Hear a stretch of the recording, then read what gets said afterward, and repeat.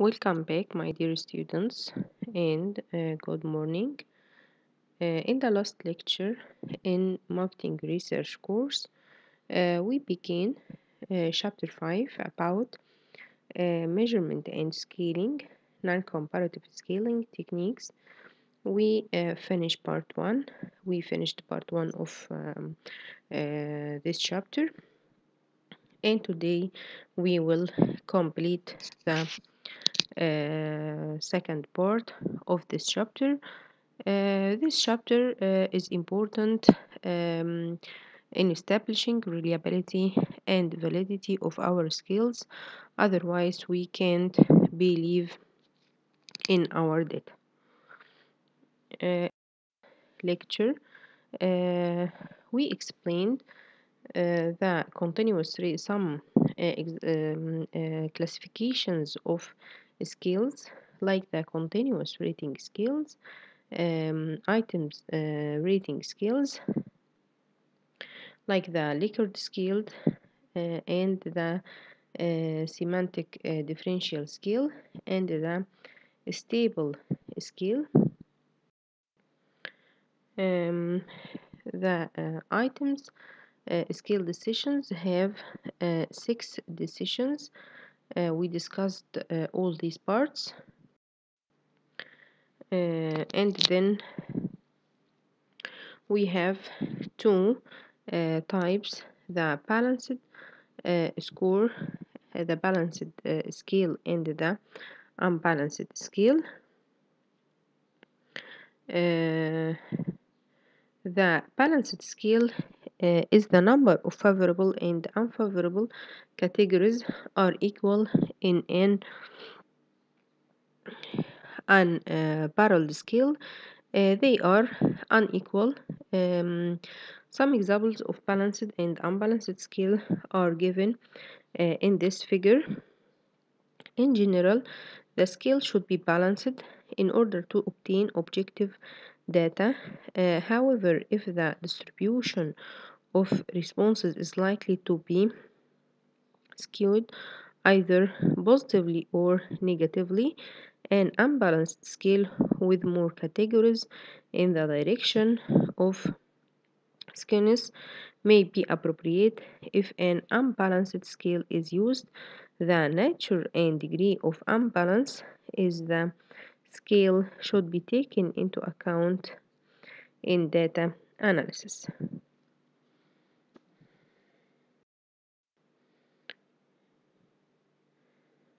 In this chapter also we has the odd and even number of categories. With an odd number of categories, the middle scale position is generally designed as neutral or impartial. The presence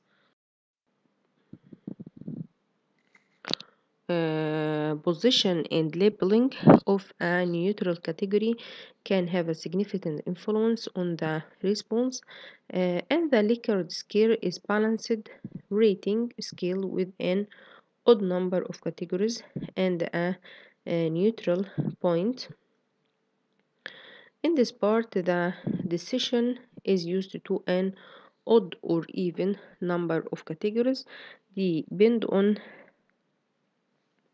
whether some of the respondents may be neutral on the response being measured. If a neutral on or indifferential response is possible from at least some of the respondents, an odd number of categories should be used. If one the other hand, the researcher wants to force response or believe that no neutral or indifferential response exists. So we have in this chapter many types of skills discussed, and then this figure shows the development of many of the multi-item scale. we have some skills like the multi-item skills. These multi-item skills consist of multiple items where an item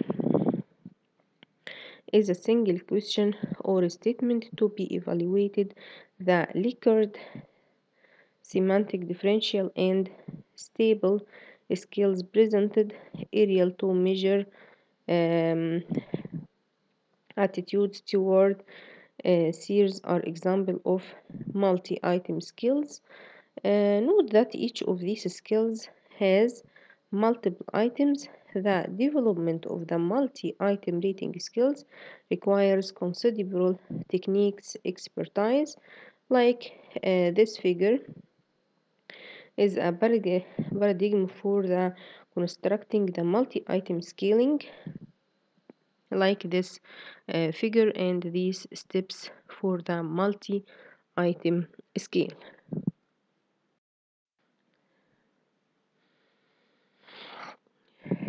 Then and in this figure we have the scale evaluation. We have some evaluation skills for the our questions and our research data.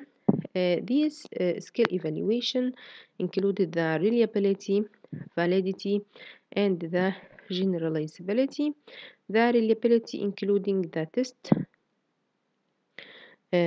or retest, alternative forms, internal consistency, and the validity included the content, criterion, and the contrast, then the generalizability.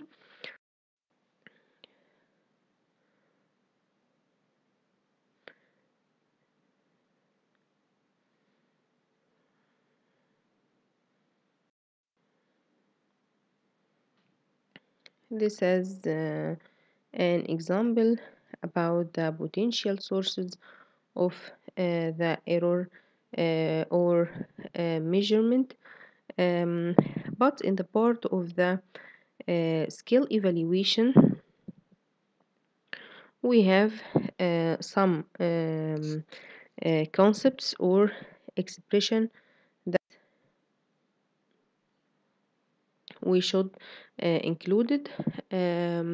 The measurement we mean with the measurement error is the variation of the information sought by the researcher and the information generated by the measurement process employed. The true score model, a mathematical model that provides a framework for understanding the accuracy of measurement, and the systematic error. The systematic error affects the measurement in a construct way and represents stable factors that affect the observed score in the same way each time in the measurement made. And in the slide we have the reliability. The reliability refers to the extent to which a scale produced consist results in repeated measurement are made systematic. Sources of error don't have an adverse impact on reliability because they affect the measurement in a constant way to don't lead to inconsistency. In contrast, the random error products inconsistency leading to lower reliability, and the reliability can be defined as the extent to which measures are free from random errors, like this equation. Um, in the reliability, we have a concept called the internal consistency reliability. This determines the extent to which different parts of a summated scale are constant, in which they indicate about the characteristics being measured. In split have reliability, the items on the scales are divided into two halves and the resulting half scores are corrected.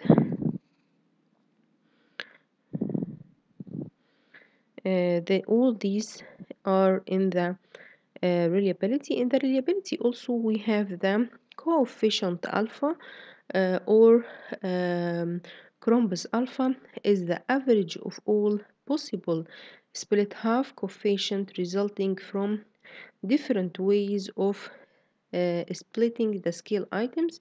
This coefficient varies from 0 to 1 and a value of 0.6 or less generally indicates the unsatisfactory internal consistency reliability.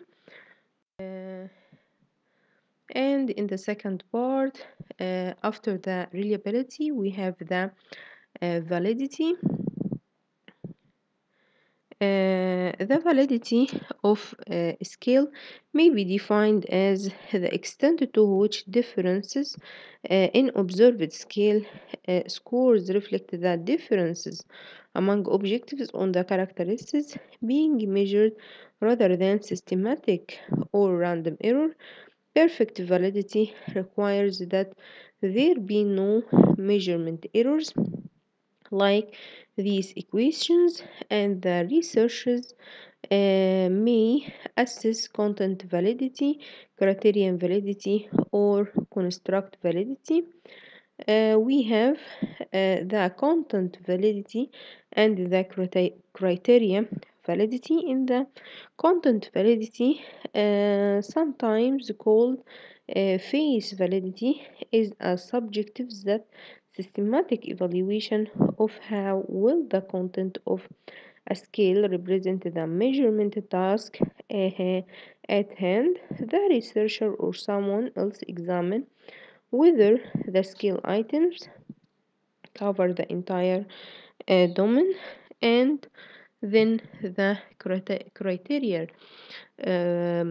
validity refers whether a scale performs as expected in relation to other variables selected or the criterion variables as meaningful criteria.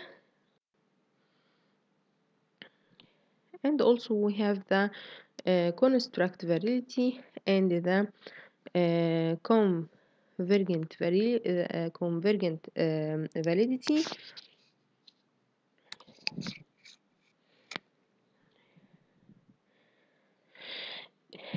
The construct validity is a type of validity that addresses the question of what construct or characteristic the scale is measuring and attempt is made to answer theoretical questions of why a scale works and what deductions can be made conducting the theory underlying the scale.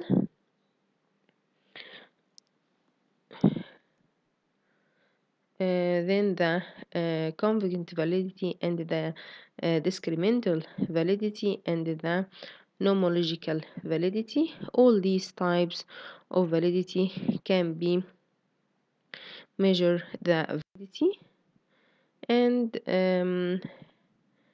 in the reference introduces the relationship between reliability and validity. We can measure this relationship from these different types of equations, and there are some examples